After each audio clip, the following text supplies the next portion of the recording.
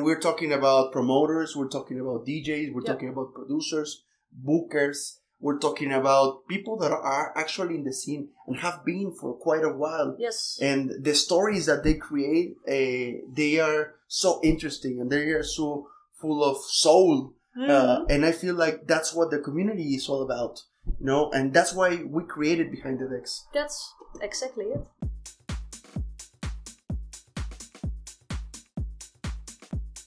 Hello and welcome to Behind the Decks with Sus and So. I am Saudade, and here is my dear friend Susanah. Hi, what's up?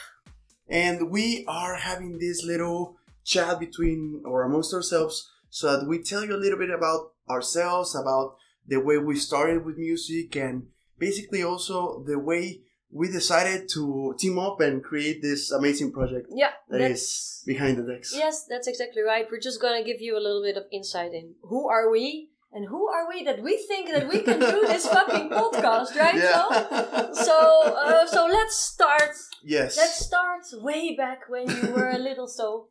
A little so, yes. Little so. Well, so I started being a DJ after being a professional soccer player. I lived in the United States, and I was taught by a Brazilian friend from Sao Paulo, and that was like the first time that I actually grabbed a couple of decks, and I started, you know, getting introduced to the electronic music sound. I really, before that, I haven't at all. You told me that. I didn't even know about electronic music. So what was your first... How did you get to know it? Like, you were at a party or a friend played it? Because I can't imagine, like, I'm from Amsterdam. Right. I cannot imagine not knowing electronic music. So how... Well, what kind of world opens? I was a lot into just regional music from different parts of the world. So I would listen to bossa nova, or for example, my sister danced flamenco, and my mother as well, and my grandmother as well. Wow! So I had a big influence from that. Yeah. And then a lot of classical music. And my dad, he's so in love with Cuban music and with Buena Vista Social Club and with Alberto Barros and who's an amazing trumpet player from Colombia. And so I was brought up in that sense, no? Yeah. And then you had like all the regular pop music at the time, Backstreet Boys, things like that. Yeah. It was the way I was raised. So I just wasn't introduced at all to electronic music until it was really funny. I was super depressed because I was giving up on football. What time was that? Like what age? I was 20 years old. Oh, yeah. I was 20 years old and I was giving up on football because I just didn't have it in me. Mm. And I was so depressed and everything, and I was going into my apartment and I started hearing a beat.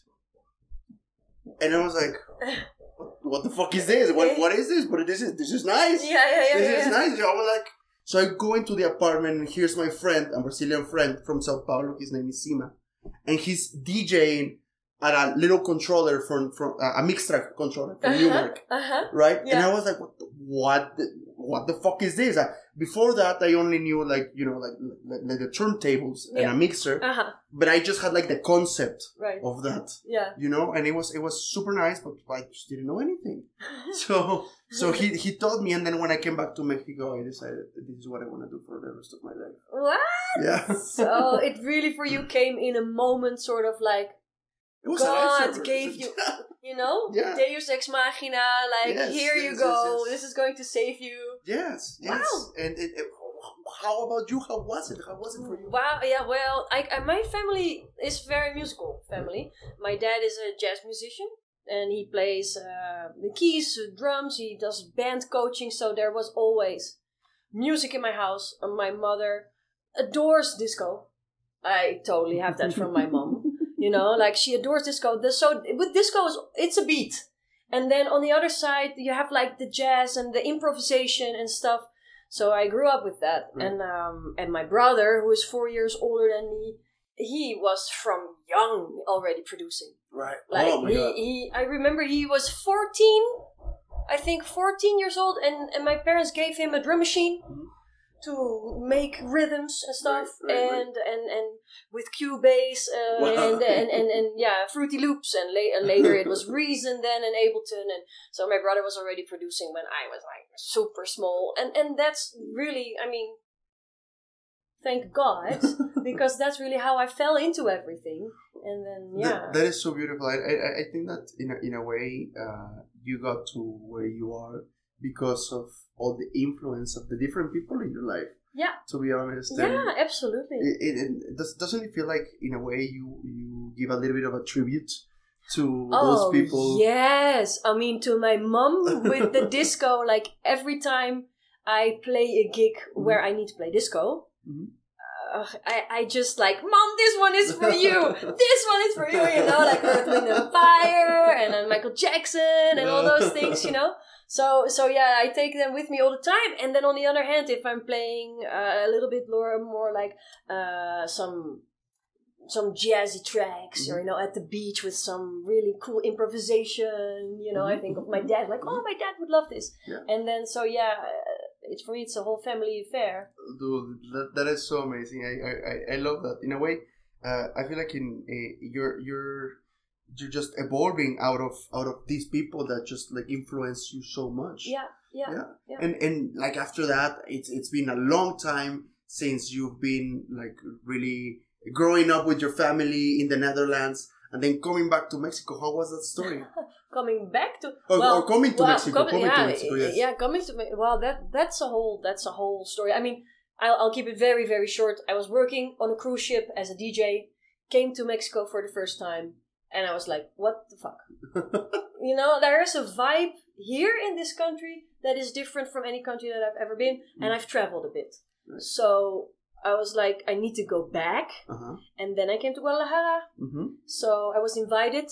And, geez, man, like in 1 month I had the first gig, and it just started to boop, boop, boop, boop. I've never been received anywhere better than here, you know, and I've lived in different places, so it's been fucking amazing. That is so cool. That is so nice. Yeah, it's been a cool journey for real. That is so nice. Yeah. In what way do you feel like it's different from the Netherlands, though? In a lot of ways. In a very subtle ways, as in how the people work in the community, in the scene, but in also very exaggerated ways, like how the crowd reacts to the music that you're playing. I think where I'm from, in Amsterdam, Europe, those big cities, there's so much electronic music. There is so much good fucking music. Everybody is talented, you know, and in Amsterdam at some point it drove me mad that it was just like, okay, so you want to come play, right? Okay, how many people are you bringing? That's the only thing they asked. Like, they didn't really check if you played well or like, but how many people are you bringing? And I'm like, it's a business. It's a fucking business, and of course it is a business, and I understand. But I found it so, where's the soul in that, you know? Right. So, and when I came here, it was a totally different story. But looking back, it was a very good school, because it did make me, you know, I learned some stuff that I'm using now, of course, organizing my own parties. And so that's... In a way, I would say misconception that usually when you're starting, you should also bring the people, you know. It's hard, and it's really hard because you're super trying to hard. get your trade, you know, done, and you're trying to become better and more proficient. And you're not known yet. Yeah. So who are you bringing? Like the first party, you're bringing 10 friends. Right. Next party, you're bringing 7, because those other 3 were like, I know what you play. And then the third party is like, everybody's like, how many times are you gonna, invite me? Right. So, and then they're like, I'm gonna stay home, drink chocolate milk. You know, it's cold. It's cold in Amsterdam. Yeah. Hot cocoa. So, so it's hard. So before you have made a community that follows you and comes to your parties. But anyway, we're going to talk about party organizing in another episode. Yes, that is true.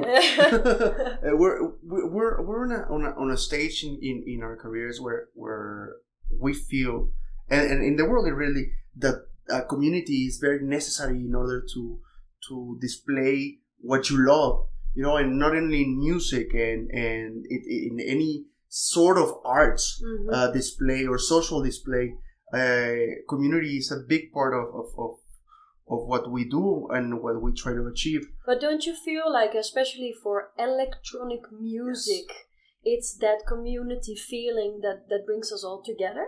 It really is. Like you have your favorite parties, you have your favorite genre, and you vibe with each other on that fucking beat, Yeah, and I feel in a way that's how it started, and that's how it's been, and that's how it has evolved. In a separate podcast, we've talked about the influence of drugs in the making of music. Yeah, we've talked also about the different genres of other music that have influenced new genres of music that have started, and it's really nice to understand that there's another crazy weird guy like you, that vibes to the things that you vibe, that dances to the things that you dance to, and that you can feel connected even if you don't know the other person. Yeah, and that's what it's all about, right? Yeah. So isn't that also for us to make a little bridge, like, why did we start this podcast, right? Yeah. So why I came to you and I said, so let's do something. Explain a little bit how that went. We met at a coffee shop. Well, we met it before. Well, we met before. We started with a couple of gigs where she was playing. Then she came to a couple of gigs that I was playing, and eventually we became sort of like Instagram friends.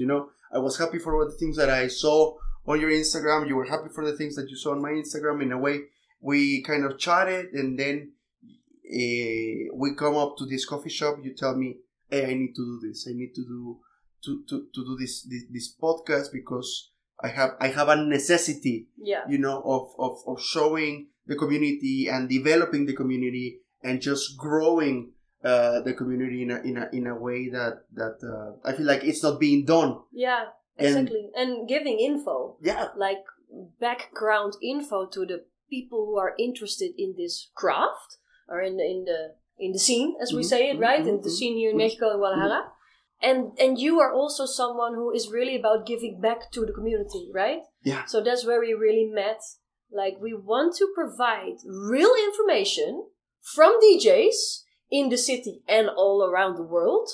Like, how is it really to tour as a fucking crazy person? What is it like to be playing for thousands of people? Are you stressed out? Do you sweat? Do you have to shit? Or like the real info? Yeah, the real things. And if you feel lonely, how do you deal with the stress? How do you deal with depression as well? Yeah. How do you manage to work your regular life, as a person, and then your star life as a DJ? Yeah.